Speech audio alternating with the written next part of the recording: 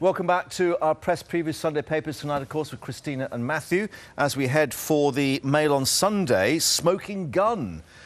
Email exposes Blair on Iraq, leaked White House memo, ex-PM backed war year before it began. Exclusive, or does it? Let's take a look at the inside pages, because this is examined in more depth on page 6 and 7 there.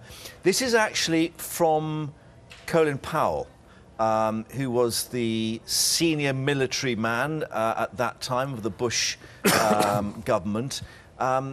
This is more his assessment, isn't it, and a direct message from Number 10? It is more his assessment, but I agree with David Davis that this is very damning, actually, because this is clearly based on...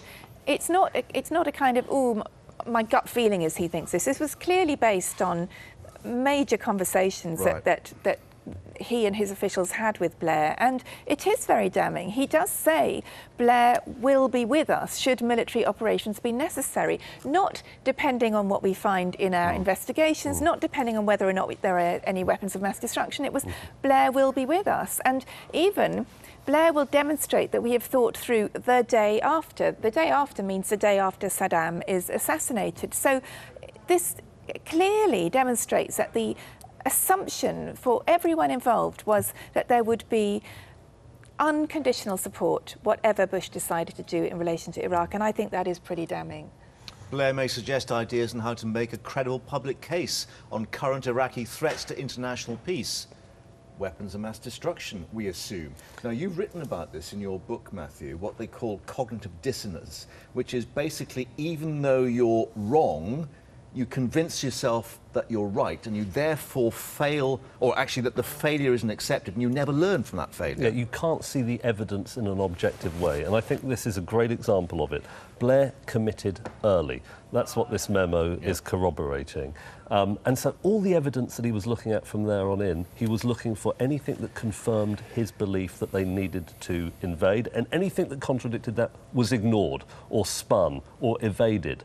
And in the aftermath, any evidence that this might have been a mistake, exactly the same process applied. Yeah. What about the WMDs? Well, the reason we haven't found them yet is we haven't had the right inspectors. When the Iraq Survey Group went in, he said, well, they haven't found it, but that's because the Iraqis spirited them away. When no remnants with WMDs, he finally admitted to it and said, but we've got rid of a very dangerous man. And this was a shared assessment with George W. Bush. So it reaffirmed that. It's very interesting to look at the language. Both men used very similar language in the build-up to war.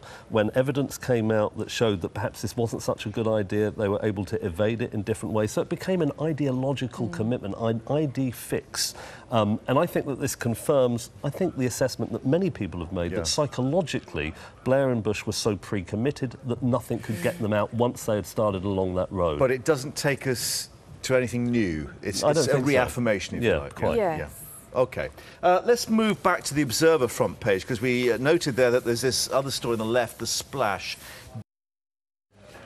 Welcome back. More from the Sunday papers in our press preview with Christina and Matthew. We're going to go to the Mail on Sunday now, which has a smoking gun in an email exposing Blair on Iraq. Or is it? If we go on the inside pages to examine this in rather more detail, there's a double-page spread, page 6 and 7, which is not there. There it is. And this is all to do with Colin Powell, a communique. Is it more of a pop gun than a smoking gun? I don't know. Well, I think you're right to point out this isn't Blair in his own words. It's Colin Powell saying to the President what he thinks Blair will do. But it bolsters a pre-existing view, I think, amongst many commentators that Blair was committed to this war well in advance of action being taken, and that all the way along he was assessing the evidence and trying to spin it in such a way as to bolster a decision he had already taken. Within that framework. But he hadn't revealed to the British people. And I think that pattern continued after war. So he was saying it was about WMD. When WMD wasn't found, he said, it's because the inspectors aren't good enough. Wait for the Iraq Survey Group to go in. When the Iraq Survey Group went in, they still didn't find it. They must have moved. He said, they've spirited them away. Yeah. When they found no remnants of the weapons, he said, well, forget about the weapons. It's because Saddam was a bad man. He had tortured the Kurds. And we were right to do what we did. In other words, it became an ID fix both for Blair and for Bush, and they interpreted everything through the prism of a decision they were already absolutely and ideologically committed to. It did, but Matthew, I don't think that in the first instance it was about evidence in any way at all. I think it was about thinking Saddam is a bad man, and that both Bush and Blair were very committed Christians, and they had a very Manichaean view of the universe, and they thought, this is right, this is what we must do. They believed that what they were doing was right. They believed in it. I think they absolutely did. Now, it so happened that their shared belief coincided with their political aims in that they wanted Bush wanted support and Blair wanted to seem like a major player on the world stage. You know, this tiny country being, again, the special relationship being shored up.